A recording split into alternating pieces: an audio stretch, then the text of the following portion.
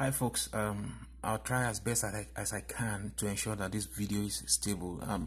It's a quick video on how to resolve the issue if you have it on your Windows 10 where the Bluetooth icon is missing in the system tray. See this system tray here? I didn't find that Bluetooth icon there, it was missing. And then if I go to device manager, somebody said to go to device manager. I went to device manager and it wasn't showing me the option to turn on or to turn off the Bluetooth. Was that the device manager I meant? Sorry, the Bluetooth, the settings where you have the Bluetooth.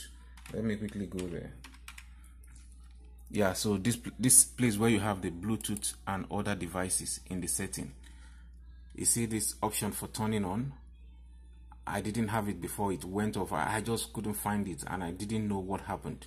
So what did I do to fix it? I read a lot of things online that talked about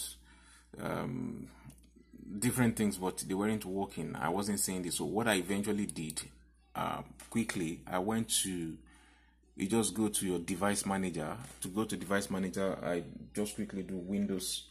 You press the Windows button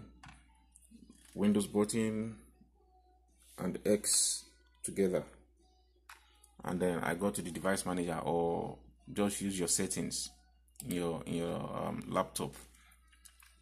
In the device manager, right there, you can see that. You can see all of these options. Sorry, I'm doing this video in an old way, but this is the best way I can capture it now because I have to rush out and do some other things. But this would help somebody. By the way, if this video helps you, please subscribe to this channel for more videos. I do a lot of videos that can help people on different things, on autos, on cars, how you fix some things, how you get to discover some things in your car, different things that can help you, like do it yourself. Just please subscribe to the channel, click like, and then share the video as well so that it can help other people. Thank you. So in the device manager, you can see here this Bluetooth. It shows here. I wasn't saying that, but if you don't see that, what you do is go to view. You can see show hidden devices. Just click that. You will see Bluetooth there. So expand it, expand Bluetooth, expand it. When you expand it, you see all of these things listed here. So you see all of them. This EP650 is my headphone, is my Bluetooth headphone. And then you see YY Max. That's my phone. So I connected. Each time I need to connect my headphone or my phone to the laptop to do things, I connect the Bluetooth. So I had about 3 or 4 Bluetooth items here. The Mi phone, you see that as well. So what I did was to right click each of these devices connected to the laptop, right click, and then you uninstall each and every one of them, uninstall all of the devices connected to the laptop. So when I was done uninstalling all of them, so the only things I had left were the things related to the Bluetooth itself, which if I do like view by device type, you can see, okay, that I'll do view by devices, view devices by container. Okay, that's still not showing me the different options, but 1 minute I'll just show you that so that it can help you.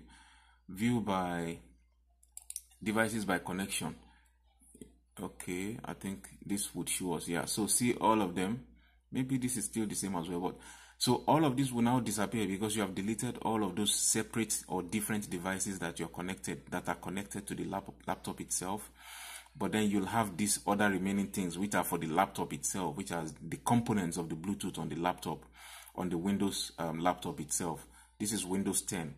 So when you have them, then close that device manager. Once you have uninstalled them, close that device manager, and I can tell you, in fact, immediately you should see this icon here, and when you click it to open the Bluetooth menu, you should see that Bluetooth turn on. But if you don't,